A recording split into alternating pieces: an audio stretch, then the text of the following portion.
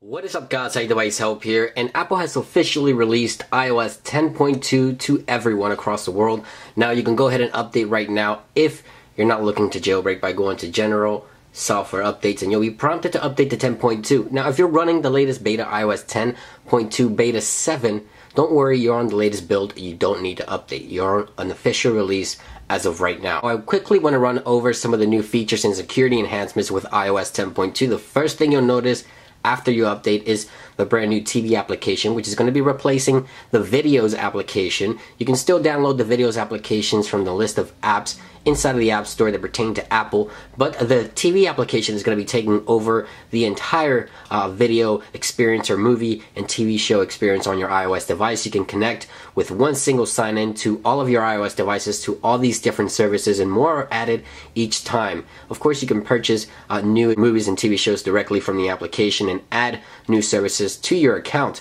Now there's two new extensions inside of settings. Number one being the TV extension, which is going to allow you to manage your TV application, sign in and sharing those services with other devices. And you also have your provider section.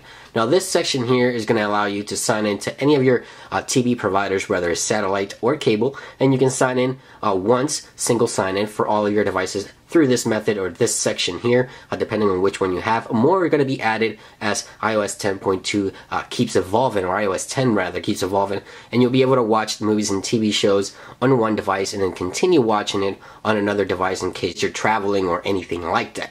Now another cool thing that iOS 10.2 brings is a ton of new emojis. Look at all these new emojis.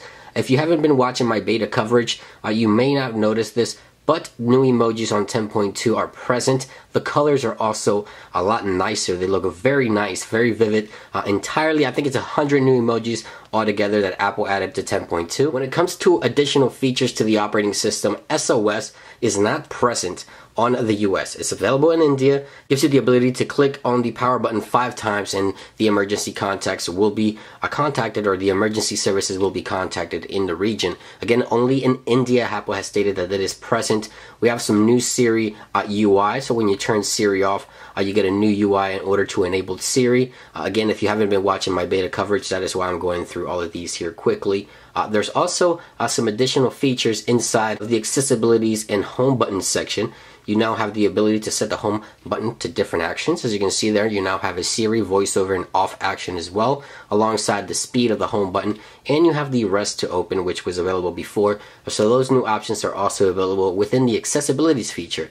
Now if we go to messages and say we want to go ahead and send a brand new screen or screen animation, a screen effect, you now have two new ones since iOS 10 was released. The Send with Love is now available, and you also have, in addition to the ones that were added, you also have this one here, which is the celebration effect. So those two new effects are within the Messages application with iOS 10.2. Now I want to go over some of the security enhancements that Apple added to 10.2, including the lock screen bypass, which was fixed on all of these devices. Unfortunately, Apple has yet to officially release an update to older devices that do not support iOS 10.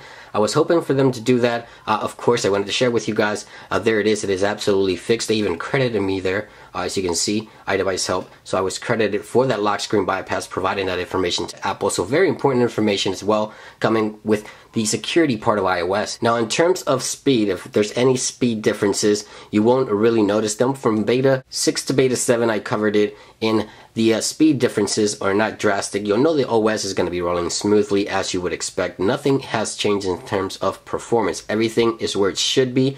If you're looking to jailbreak, I did want to address something quickly. The best bet if you want to jailbreak is to stay on iOS 10.1.1 or below. Okay, so if you want to jailbreak, I would suggest to stay on iOS 10.1.1 as of right now. That is the best option for those who want to jailbreak. Of course, it is all entirely up to you. If you want these new security enhancements with iOS 10.2 and all these new features, well, of course, you're going to want to upgrade. But for those jailbreakers that's been around, you know, staying on the oldest firmware to jailbreak has always been the best bet.